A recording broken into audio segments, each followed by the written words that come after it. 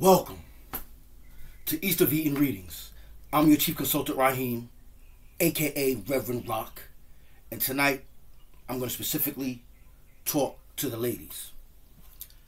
And I don't want anybody to take this personal or as an attack on women, but kind of try to look at it. Matter of fact, don't kind of try to look at it as constructive criticism, because it's coming from a place of love.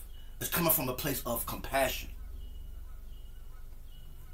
And I composed this myself, again, several years ago. A lot of my material I've been creating throughout my life. And what I do is, with my content, I just go back in my notes and I just, reiterate it to you. But anyway, this one, I'll need y'all to pay close attention, because it's important.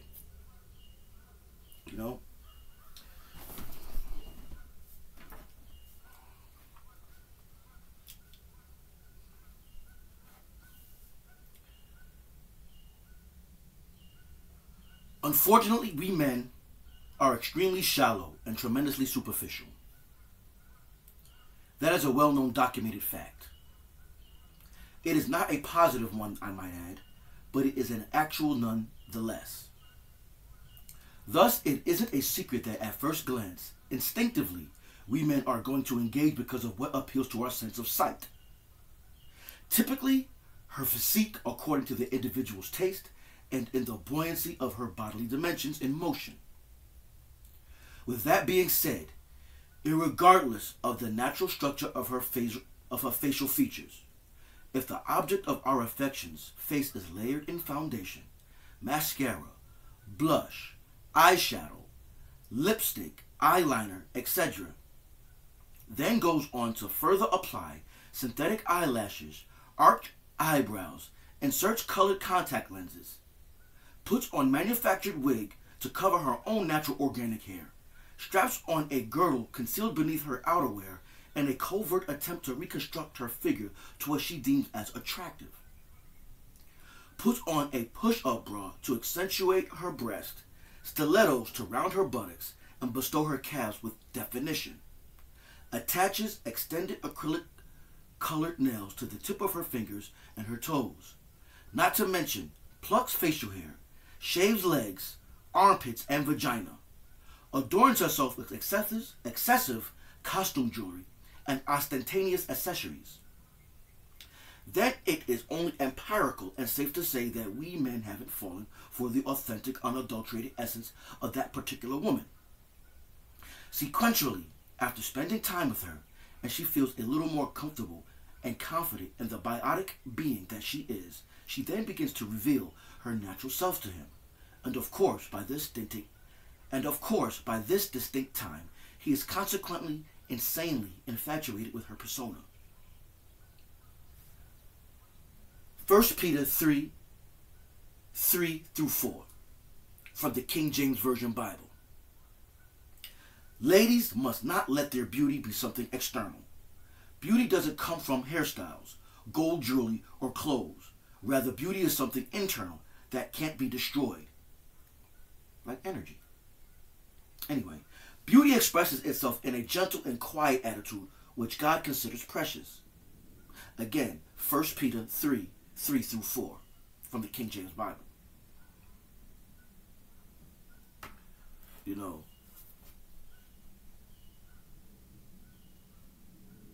In contrast, us men, we might get a haircut, shave, get a tape up or whatever, but when we get up and go, even when we're going out to look dapper dad,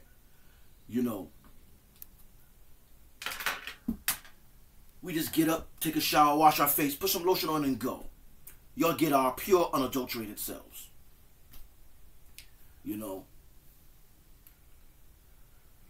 With that being said,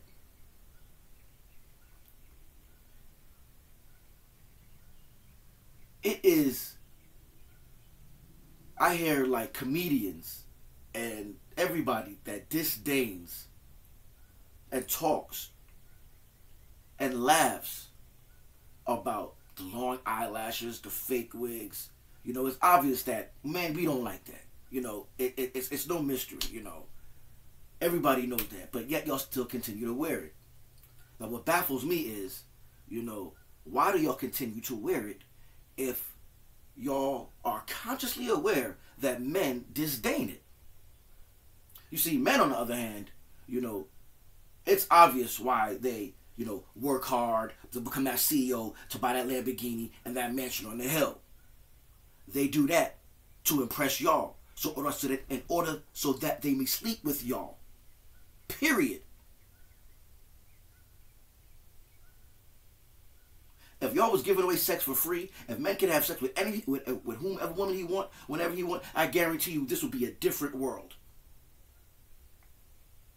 In any event, But back to my question, and this is a serious question. It's nothing that, like I said again, I'm not trying to attack anybody. This is not a attack woman thing. No, this is not what it is.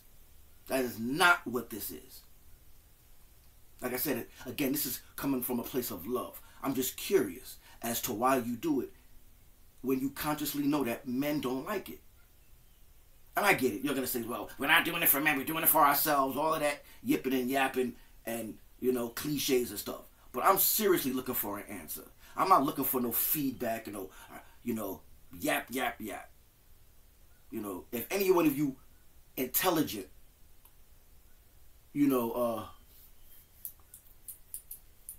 mature woman can answer that for me, I would love to know what's that all about.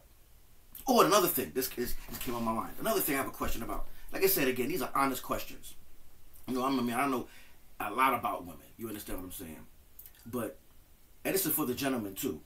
Is it me, or is it like, and I consider myself one of the nicest looking men in the universe. Everybody that knows me knows that.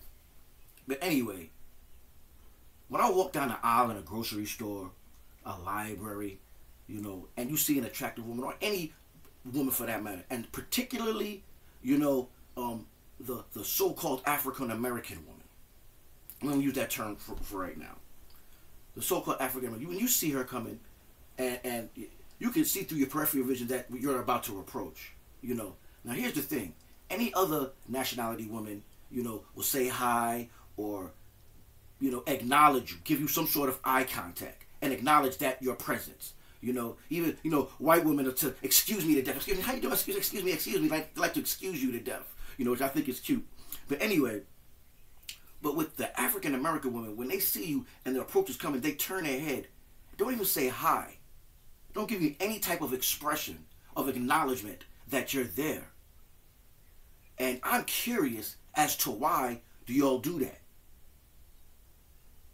Oftentimes, and I say that's done to me at least 90% of the time.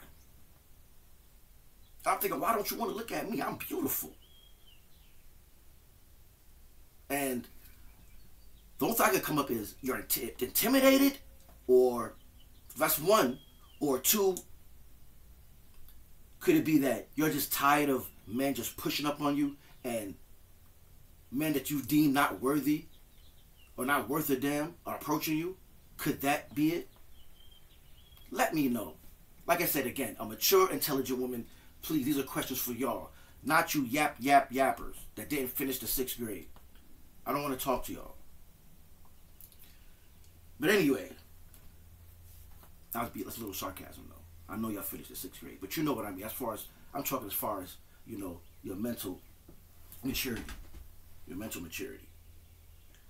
I'm going to add on to this because I'm not just going to be attacking women. Like I said, this is coming from a place of love and compassion. I also composed this, again, several years ago. That is the contrast to what I just read. It was unfortunate that we, the descendants of Nubia, and Amexum, and Omaruka, had no positive male role models, no masculine guidance, no rites of passage here in this corporation of the United States. Nothing but gangsters, entertainers, womanizers, and men that worship the dollar. My beloved sisters, please understand this. We never intended to hurt you intentionally. We never planned to be players. We were conditioned to look at the woman as a commodity. A new sexual encounter is like a narcotic to the nigger. No one in the neighborhood elaborated or was even aware on how sacred intercourse was or is. We were just taught to have fun. A real man was an endangered species throughout the community.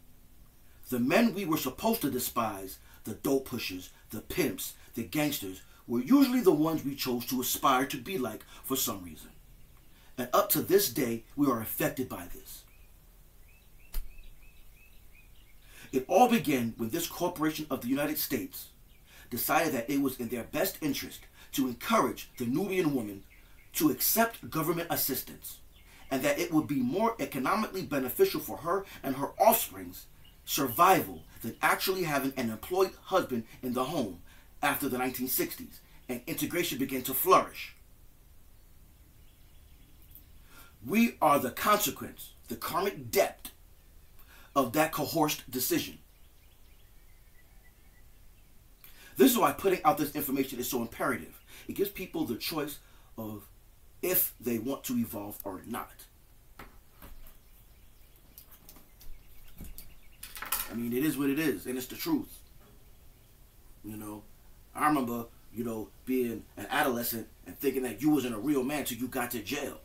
How did I get that mentality? I don't know. You see, I grew up in Kimber Heights, Queens. You see on Linden Boulevard, the guys driving down the street with the nice cars with the rims, your age. You aspire to be like that. You think they're cool. You young. You don't know no better. In my situation, my father didn't leave me. Unfortunately, he died of a heart attack. Be it as it may, in the house that I was living in, there wasn't any man. And I'm not making up no excuses, by all means. Don't get that twisted, I'm just saying, because actually I had a great upbringing, My stepmother, my mother, did an impeccable job in rearing me and my sister. Contrary to popular belief. I salute the Johnson family, the Foster Wiley family.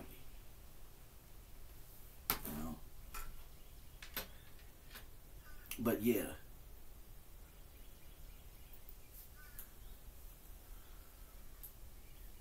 And like I said again, we must unite as a people. This division we have going on, this separation between the sexes amidst our community, the Americans, the Nubian, the darker shaded people, the separation that we have to go on, it has to stop. It is imperative that that stops.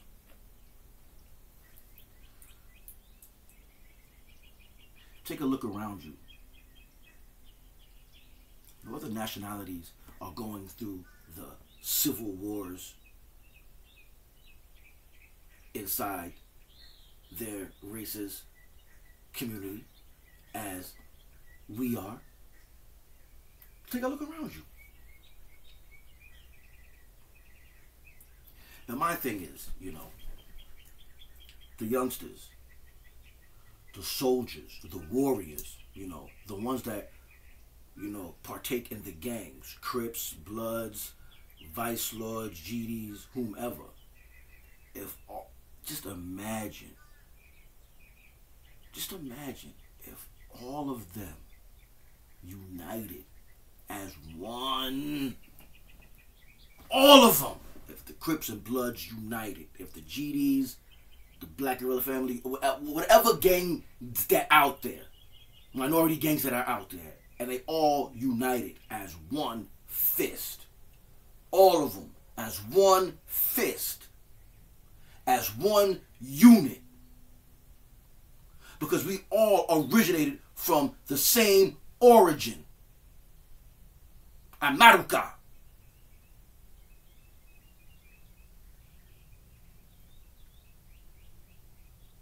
You all have a common enemy.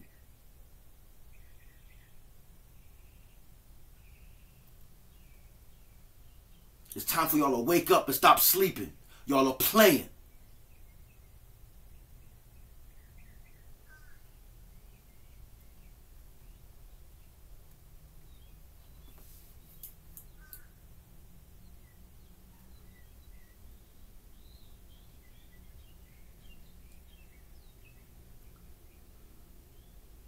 Capricorn woman, you're beautiful without the hair weave. You're beautiful without the foundation. You're beautiful without the lashes. Just be yourself. Just be yourself, baby. Just be yourself. You're beautiful. When I see y'all women do that, what it tells me is that y'all not happy with who you are.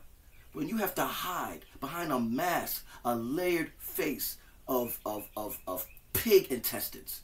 Because that's what it is. And fetus, and the amniotic sac of fetuses.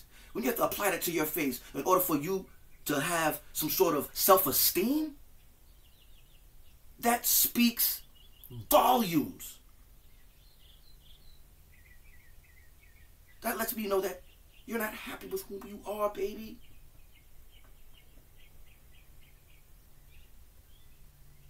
And many of you can't even leave the house without it. Embrace who you are. We was taught to hate ourselves. We must unlearn that which we have learned. Now!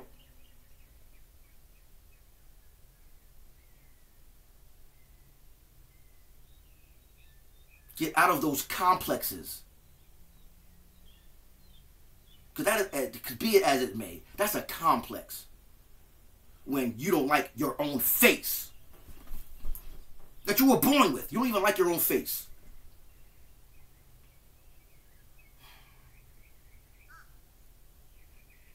When you wake up in the morning, you don't like what you see in the mirror, so you put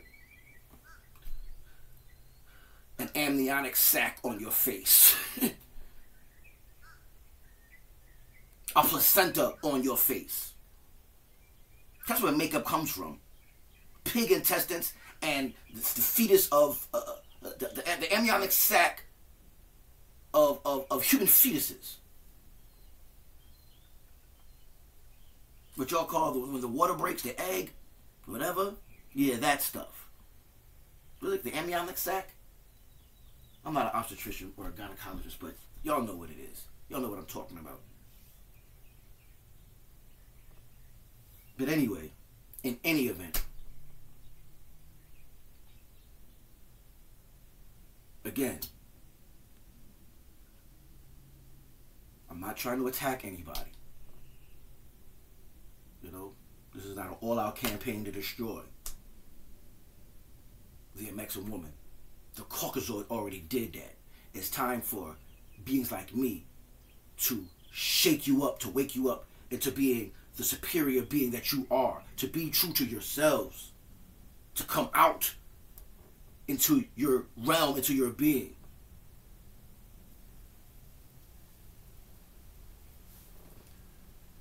I love you, and that is why I'm doing this. I'm the Reverend Rock of the East of Eden Readings. Peace. And I'm out of here like Vladimir.